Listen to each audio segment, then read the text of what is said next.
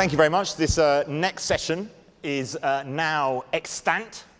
I am Kamal Ahmed, the business editor of the BBC. Welcome to Phillipe Dauman, to Cambridge, the sunshine capital of Britain.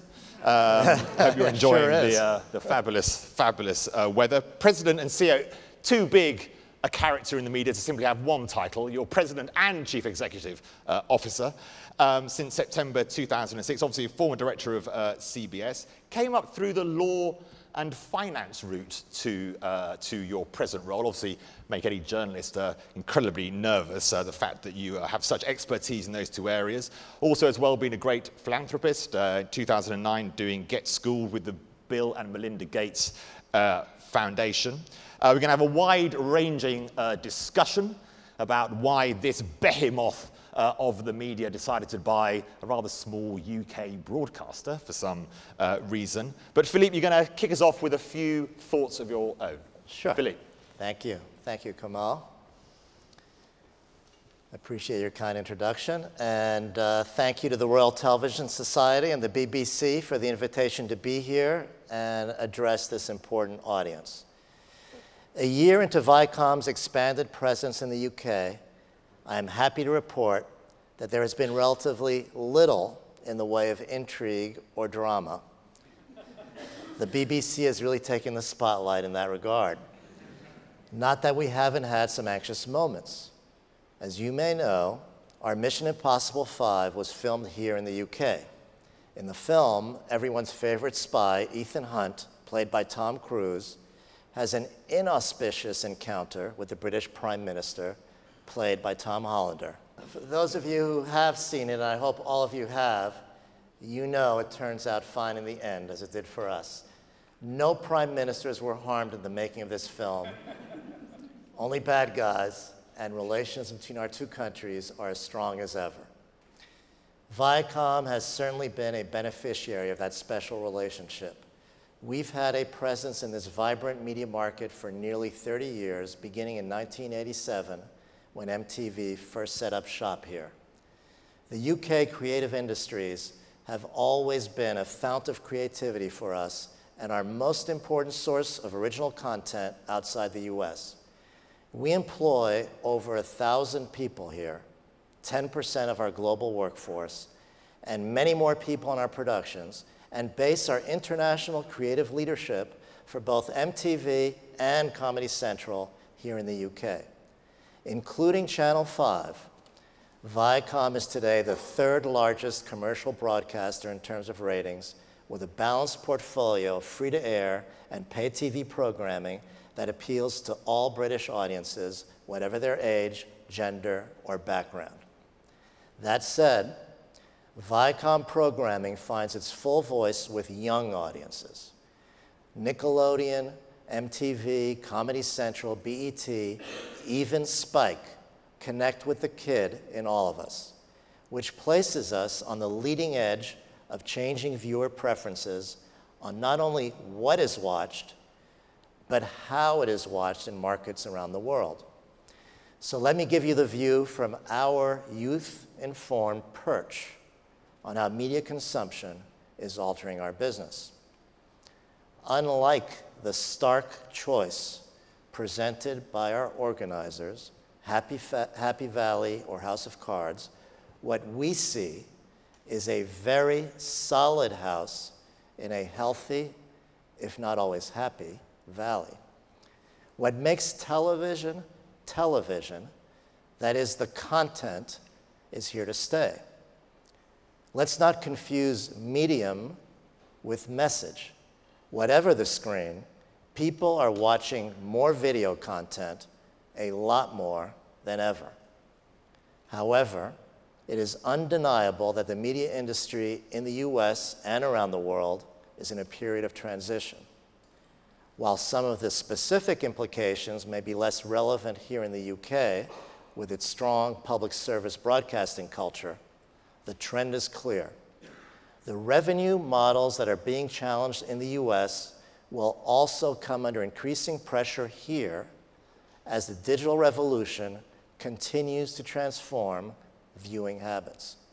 It is also clear that the way forward is inevitably up. Audiences the world over are hungry for the high-quality content we all produce.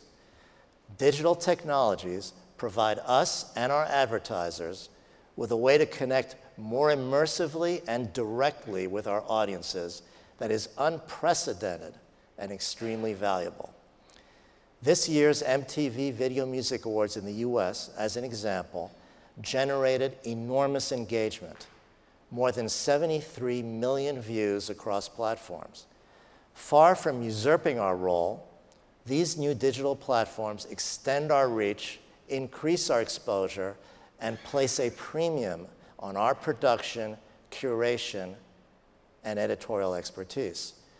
So the primary challenge before us, and one that we at Viacom are addressing head-on, is to craft new, more accurate methods to measure and monetize that audience engagement with our content across all platforms.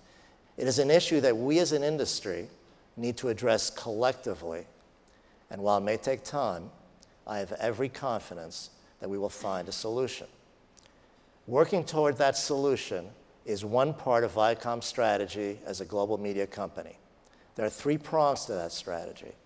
1, continually increase our investment in outstanding creative content and deliver it to consumers when they want it, wherever they want it. 2, continue to build international scale and capabilities. And 3, apply technology-driven innovation to both expand distribution and pioneer new advertising platforms. First, content. At Viacom, culture-defining content for young audiences is our legacy, and it will continue to define our future. Our audiences are the pioneers on the digital frontier, and as they venture onto new distribution platforms, the content that fuels their exploration will become even more valuable. It's not the journey, it's the destination that matters, and our programming is the destination. That truth should be self-evident. Therefore, we are significantly increasing and are continually accelerating our already considerable investment in original programming at Viacom, from full-length movies to original series of 10-second episodes on Snapchat and everything in between. We've never spent more than we do today, including here in the UK. When I became CEO of Viacom in 2006, we spent less than $2 billion on programming worldwide. Today, that number tops $4 billion annually and is growing each year. The UK, in general, is a production and commissioning hub for Viacom globally. It's here where we commission new shows for MTV and Comedy Central internationally, including, by the way, from Channel 5 Productions. The instant success of new shows such as Tut and Lip Sync Battle on Spike, and the enduring popularity of our Shore franchise as examples confirm the wisdom of our unprecedented investment in content and fuel our global ambitions. Tut, starring Sir Ben Kingsley, a rating success in the US, debuted here on Channel 5 on August 1st and 2nd and increased ratings in its weekend time slot by 74%. Lip Sync Battle, a concept that features celebrities competing head-to-head by lip-syncing a song of their choice, quickly rose to #1 in its initial run on Spike in the US. It is already the most watched original series in the network's history, not to mention an overnight internet sensation. The UK version of Lip Sync Battle is already in development with UK producers and celebrities, and local versions of the show have been optioned in 22 other media markets around the world, from China to Chile to the Czech Republic. Today, Nickelodeon's SpongeBob SquarePants appears in more than 185 countries, in 50 languages, on our own branded channels, and through syndication to 175 third-party broadcasters globally. Geordie Shore, meanwhile, is our highest-rated franchise internationally and in MTV UK history. It has spawned 3 more successful shores in Acapulco, Spain's Gandia, and Warsaw. And there isn't even a shore in Warsaw. Coming soon, we will bring the cast of Acapulco and Gandia together in a fourth series called, what else? Super Shore. So the second prong of Viacom's global strategy is to build international scale and capabilities. And there again, the acquisition of Channel 5 has been a huge leap forward. Viacom is now in the enviable position of being the second largest privately held commercial media networks group in the UK.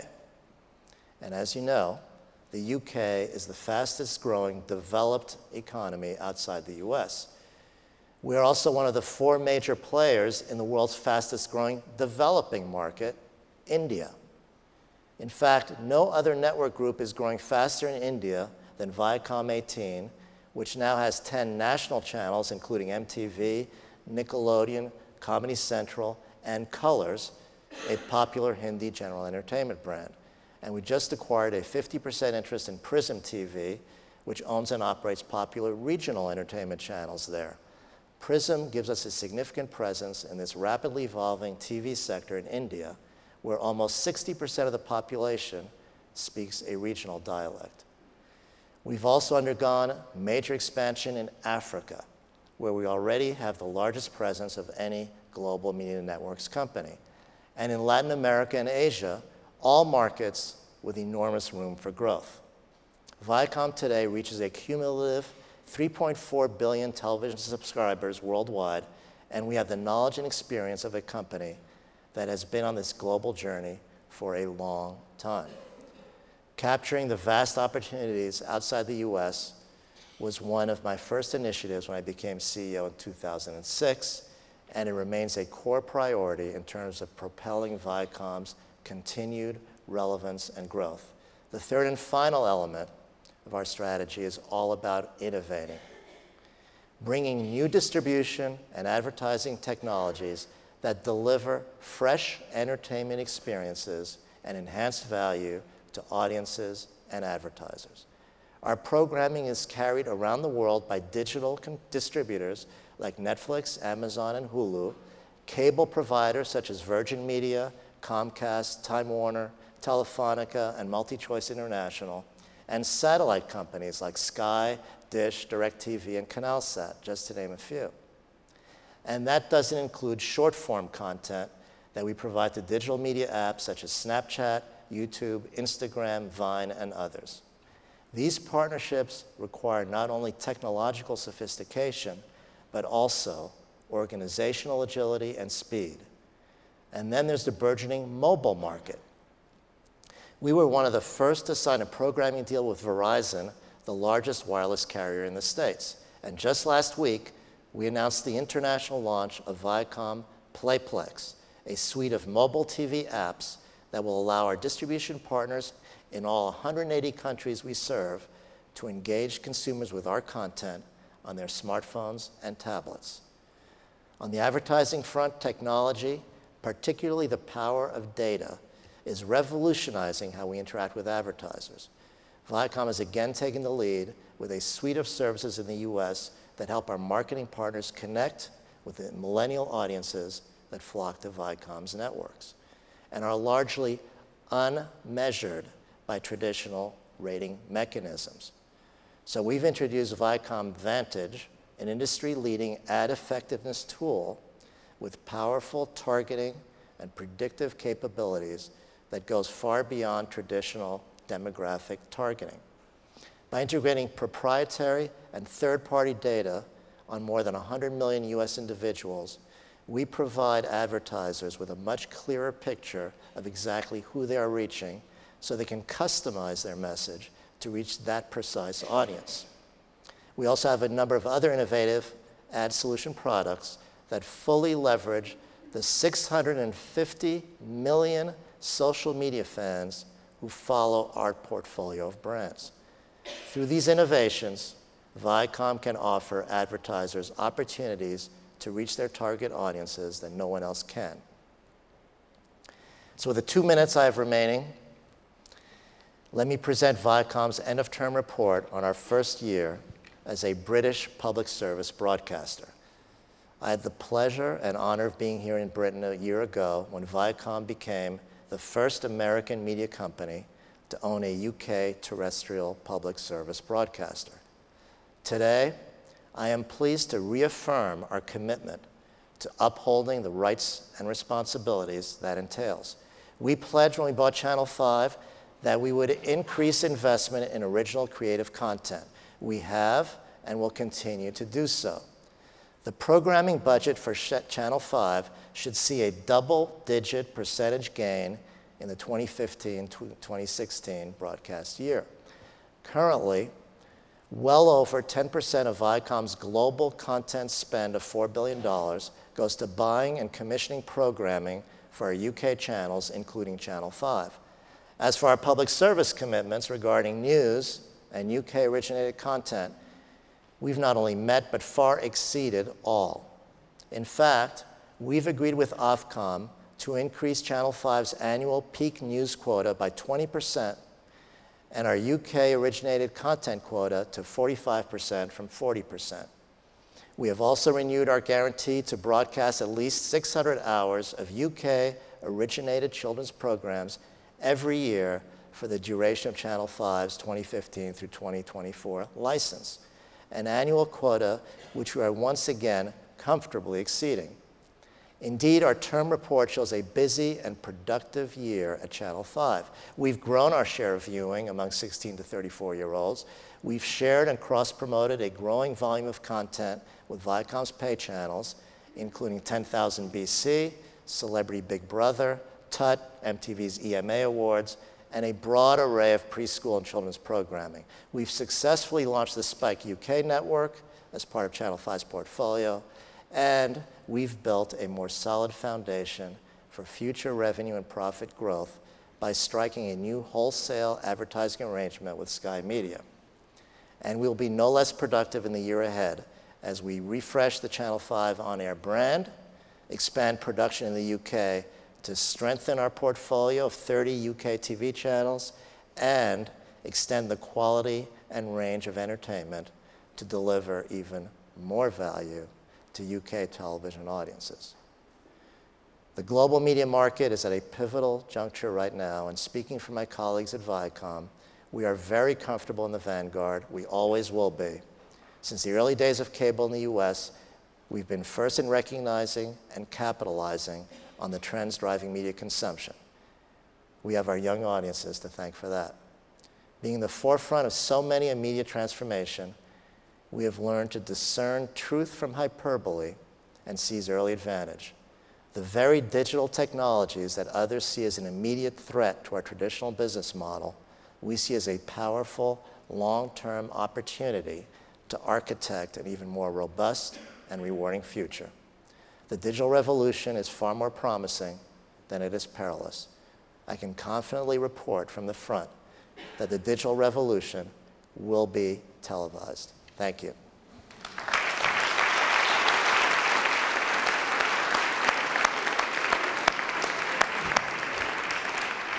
Thank you very much, Philippe, for that very illuminating sort of overview of Viacom's view of the world. Obviously, you touched on Channel 5 an awful lot in your words. Some people at the outset of that deal becoming public and then being executed might have thought to themselves, what is Viacom doing buying a free-to-air public service broadcaster in linear television at a time when surely the future of television is all about online and on demand? How have you dealt with that type of criticism and with the notion that was it just to have some form of ad sales deal, and how concerned were you about Viacom's ad sales position in the UK? You touched on the Sky Media deal. How much was that part of your thinking about Channel 5 being actually a battering ram to help your other services that you already have in the UK? Well, when we looked at Channel 5 initially, we started by looking at the content opportunity. That's our lens through which we look at everything. And we saw that it had a very successful children's block in Milkshake. Milkshake, of course, penetrates the entire UK, whereas pay television only penetrates a part of it. And so we saw the potential cross-promotion, cross-marketing, cross-programming opportunities just on the kids' side, and that was very special to us. We looked at the programming budget, and the team there had done a good job of building up Channel 5 over the last few years. We thought we could take it to the next level by applying what we know how to do best, by changing the mix. I talked about increasing our spending by double-digit percentage for next year, after increasing it, by the way, this past year. But the mix is also changing. There will be an even greater increase in commissioned programming as part of that. So this is part of our move to have more and more original programming that can play across platforms. Channel 5, by the way, has a very advanced video-on-demand platform in Demand 5. It works really well. The amount of views is increasing dramatically on there. And in fact, where our technology people are looking at it to see what we can learn from it. So that's where we started. And of course, it also gave us scale in the UK. We think the UK is a great market. We've been here almost 30 years. We're familiar with it. We had good relations with the regulators here. We're comfortable with the creative community, and we thought we could build on it and build on it so that we can expand our regional into Europe and worldwide scope. And the proof of that is that we, shortly after we bought Channel 5, we were able to begin to fulfill a dream of mine, which was to start Spike outside of the US. And having Channel 5 together, its programming together with the US-based programming, allowed us to jumpstart the international Spike brand, which we are now talking to distributors about rolling it out across the world. So we're particularly pleased that it's actually worked out so well to this point, and we see a lot of room for growth here in the UK. We're very excited about it. Was it an opportunistic buy in that Richard Desmond was obviously a seller, or is it the start of something that Viacom wants to do in other territories also, or even extend what it is doing in the UK with other opportunities? Well, you know, we are very careful in acquisitions. We do a thorough analysis of it. We prefer to grow organically. We started out internationally with the MTV brand, which we expanded around the world. Then we added the Nickelodeon brand, which is now global, then Comedy Central. We created the Paramount channel outside of the US. We don't have one in the US. And as I mentioned, we're expanding Spike. We started Colors in India from scratch. And it's been the #2 or #1 rated Hindi language channel in India since the second month after we launched, 6 years ago. So we prefer to build, but in the international arena in particular, we look at opportunities where it fits to add to our portfolio to get that scale. We're not per se looking for broadcasting properties. It just happened to be the opportunity that presented itself, and we seized on it. You've talked a lot about content, original content, of course, being particularly important. John Landgraf has spoken about this sort of tsunami of content, that actually there's a content glut and there's going to be a collapse. You could look at it as being similar to the oil price. In the end, there's just too much content. You're all plowing into original content. There are, of course, big successes with some of that. I mean, how dangerous do you think it is, or do you agree with John's opinion that there is a possible crisis ahead where too many bets are made on original content? There just isn't the room in the broadcasting ecology. There's never enough good original content. There's a lot more original content, but finding that cultural hit is a very special thing to accomplish. And you have to take a lot, you have to try a lot of new things. You can look. You had somebody from YouTube here earlier. You can find on YouTube some of the new talent, and the first thing they aspire to is to have their own TV show. So we have a lot more opportunities to discover talent today than we did before, but it's very hard to have everything gel together into a hit. One of the advantages of creating original programming, apart from it being brand defining, Yeah, we How organize. important is that to have the brand notion that people understand where their programming is coming from? They know your name much more clearly. There's a linkage in people's minds when they're watching. It's very important to have, and our brands have evolved over time, but when people go on Comedy Central, they know, and they can go there casually because they know it's to watch something funny. And if we license a show that aired on broadcast several years ago, and we're committed to 150 episodes, and it doesn't repeat well, doesn't play well, we're stuck paying the bill. Now, I'd prefer to allocate the kind of money that's involved in that, where possible, to try 8 original shows. I can do 6 episodes, 10 episodes. If several of them fail, as they inevitably will, we can stop production, and the one that works, we keep pushing it. And so we're able to not only have a better brand-defining product that way, but we have more opportunities for great success. And that's been our philosophy. You go through periods where you're hot or cold, but over time, it's something that will work. And with the international growth in media, in new places, with the multiplicity of new technologies, which allows you to penetrate markets we were previously not able to penetrate, particularly where there's a lot of regulation on traditional broadcasting. We're not allowed to own a network in our neighbor, Canada. It's right next to us. But the law prevents us from controlling a network. We're limited to 25% ownership. But what we can do is we can license our content to SVOD players over there. There are some countries where there's no ownership allowed. Again, we can penetrate on mobile. So for us, it's very exciting because we own a lot of content. We had thousands upon thousands of hours of shows we produced for MTV, Nickelodeon in the old days. We didn't have a traditional syndication market. All of a sudden, the SVOD players show up, and there you go. We have found money, which we can plow into other content. So our philosophy has always been, and articulated by Sumner since the time he bought the company, content is king. There's always a new use for it. We can format it. Geordie Shore was Jersey Shore, and then it begat other shows. How important is that scalability, that ability to reformat programs for loads and loads of different markets, like Warsaw Shore, even places which don't have a shore? Yeah, and by the way, the production cost is pretty low over there. So it just becomes a brand. It becomes a brand. Yeah. And when you find it, that's where you can monetize it. It's that monetization. It's like the movie business. We all know when we make movies, and we have the great script, we think. We have the great stars, we think. We have a great director, and something goes wrong, or just by the time it's in theaters, doesn't work.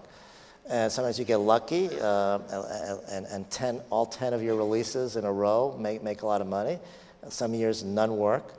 But on average, 1 out of 10 will make you money.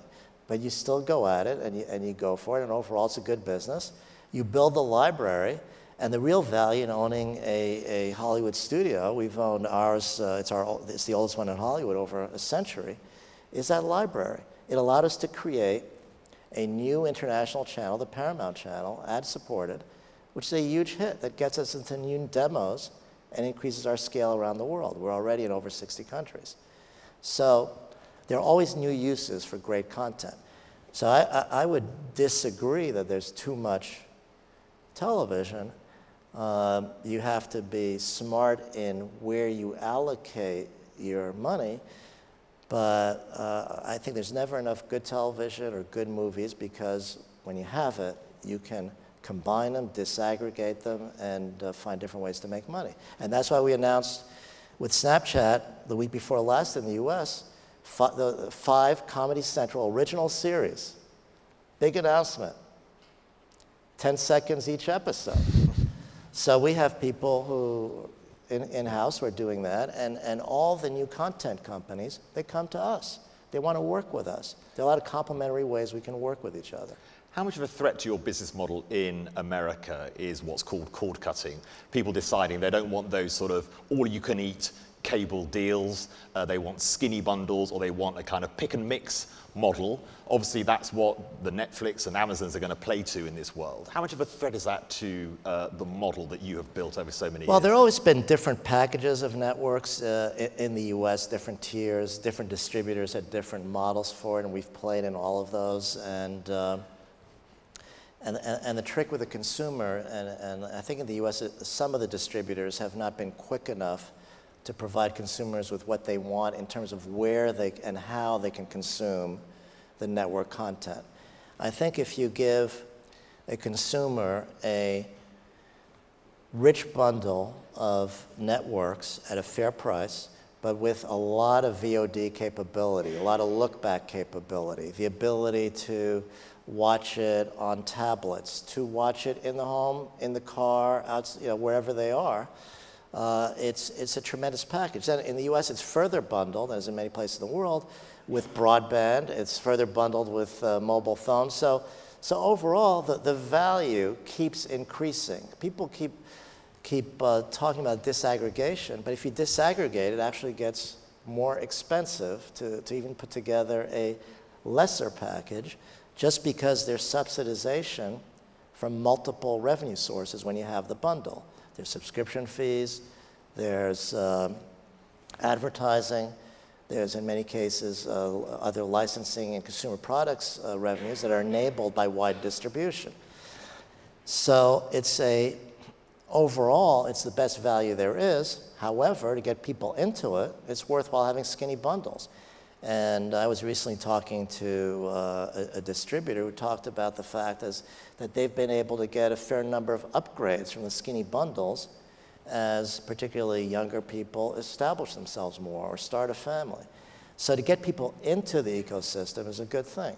And the deal I mentioned in my prepared remarks that we entered into with Verizon involves a lot of our content that will be distributed along with data on Verizon Wireless in the US, which is the biggest wireless carrier. It's an entirely new source of revenue for us. It's incremental. So we really don't care how our content is distributed as long as there's sufficient monetization. Monetization often requires proper measurement.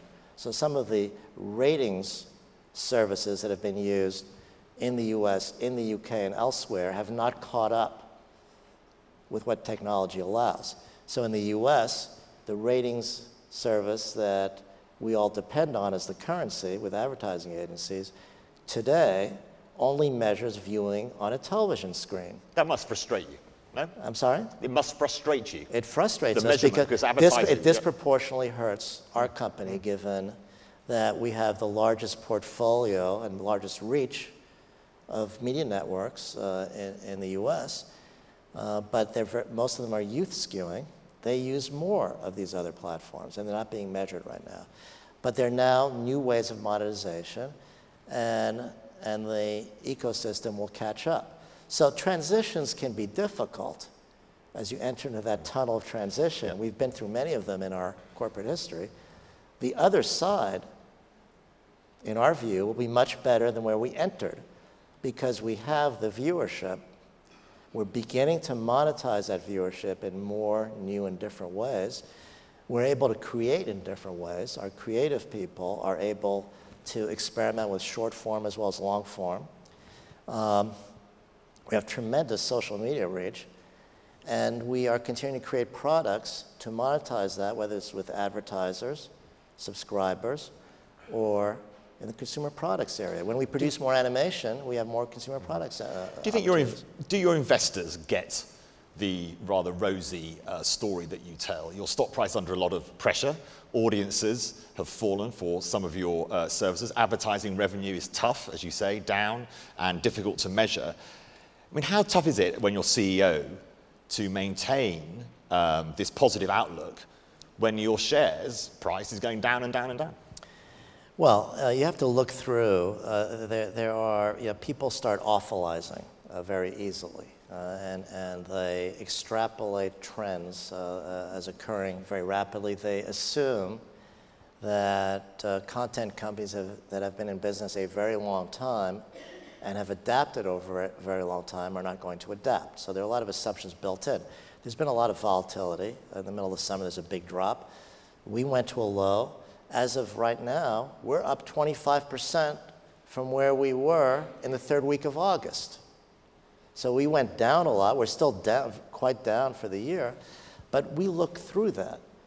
And the important thing is for us to focus on what we do best, create great content, figure out how to distribute it in new ways, in new geographies. We are building an enormous international business where we have scale here in the UK. It's a launching pad to build scale elsewhere.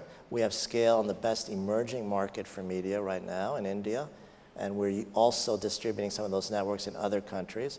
And we're looking ahead. We're not looking ahead to just next year. Africa, for example, is one when we're talking about a decade from now will be a very rich and lucrative media market. And we're making money there now, but that growth rate is going to be very high and be a significant number.